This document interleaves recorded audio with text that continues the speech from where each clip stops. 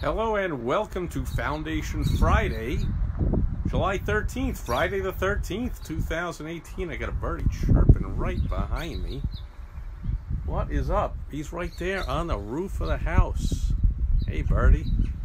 He's excited about part 5 of my 7-part series, the 7 critical transformations that every business owner must make. Today's is short, sweet, simple.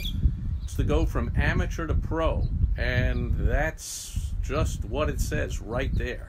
Okay, so the amateur in learning how to market and sell and advertise effectively for their business, hey Jim, is someone who says, or they get on a consultation call with me, a free consultation at 25k25.com, where I find at least $25,000 for their business in a 25-minute call, and they go, wow, those are a lot of good ideas.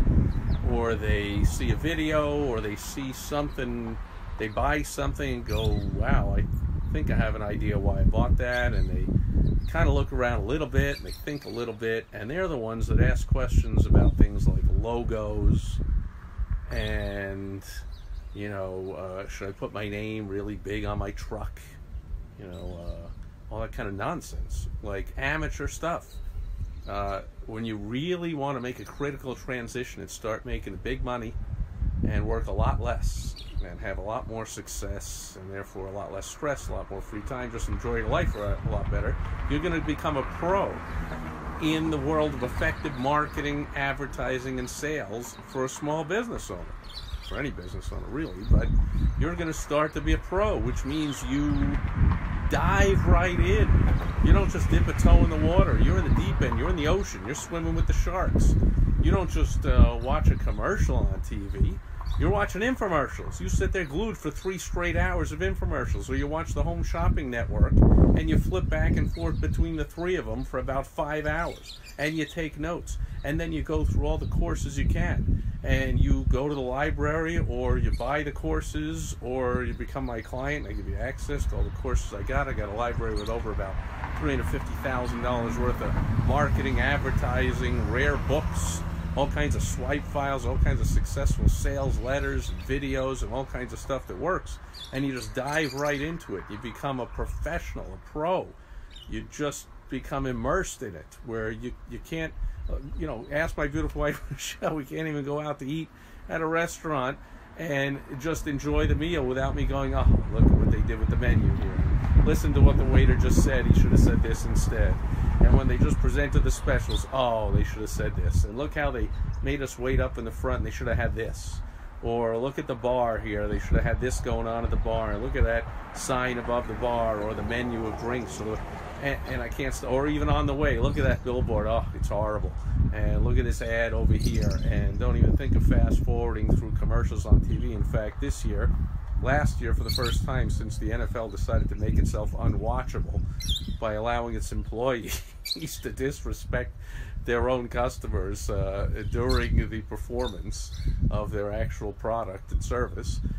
So I stopped watching the games after like week 2. But the Super Bowl, I did not watch the Super Bowl, but I watched all the ads. I just went to a website that said, here's all the Super Bowl ads, and I watched all the videos of the Super Bowl ads, because I refuse ever again to be watching an NFL game. But that doesn't mean I'm missing out on the advertising. Now that's not really much of a professional, because the ads on every Super Bowl, pretty much every one of them, just absolutely suck. But you become such a pro that you understand that, and you know why they suck and why they don't work. And you read everything you can, you watch everything you can, and you hang around as many sharp marketers as you can. So you don't just watch my videos, you hang around. You become my client or somebody else's, and you join enough groups of the sharp marketers, not just networking groups where people are just meeting each other and there's no pros in there. There's nobody who really is loving marketing the way I just talked about it, where it gets to be in the core of their being and you become a professional. They're just the amateurs. Yeah, they place an ad, they sell some stuff, they do what they think is some marketing, but they're the amateurs. They're the Curious George of the world. That's interesting. Ooh, let me look around a little bit. Like, the pro does a deep dive. And that's critical transition number 5 of 7. Oh, all these people are here. Steve, of Rhino Roofing is here. Love the name of the company. And Shoes by You, Danielle is here. Great seeing you. And how have you been after all these years? Great seeing you. And that's it for July 13th, Foundation Friday. Next week I'll be back on Friday with Critical Transition number 6 of 7. So we're close to wrapping up the series. And then I'm even going to have an extra wrap-up episode to wrap it all together. So you might already, not for you amateurs now, but for you pros, you might want to go back for the last few weeks on a Friday on YouTube or on my blog or on my podcast or on Twitter or on LinkedIn or on Facebook or everywhere that I'm posting these videos all over the place. I think I got 5 different Facebook pages and groups, and it's all over the place. But you might want to go back and watch the first 4 of them plus this one and then the next 2, and you'll be prepared for my wrap-up one, which will bring it all together. And you play your cards right, it'll move you up into the stratosphere and revolutionize your life, because that's what I'm all about. Not just making some minor changes, revolutionizing your business, and since you're a small business owner, revolutionizing your life.